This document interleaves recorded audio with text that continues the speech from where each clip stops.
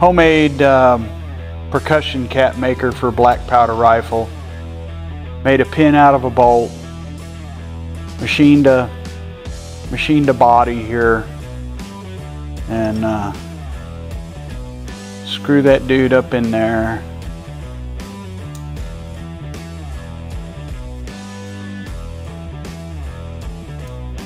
Basically, if it runs up flush, it's about right. And let's see here. So then you got the pin in there. You got the slot to put the metal. You have the driver here with the teeth filed in it, and polish the ramp in there.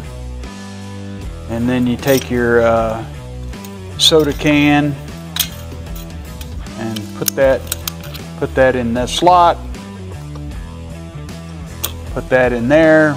Take your hammer, give it a few taps, pull it out, turn it over.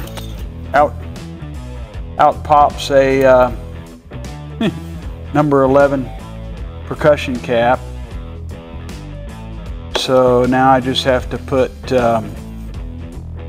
get some roll caps and put the cap parts, cut them off and put them down in there, and then we'll be able to shoot our black powder rifle, because you can't find number 11 percussion caps anywhere. So you got to make your own. They sell this tool for $50, something like that. But I'm cheap and I have a lathe and a mill. I made my own.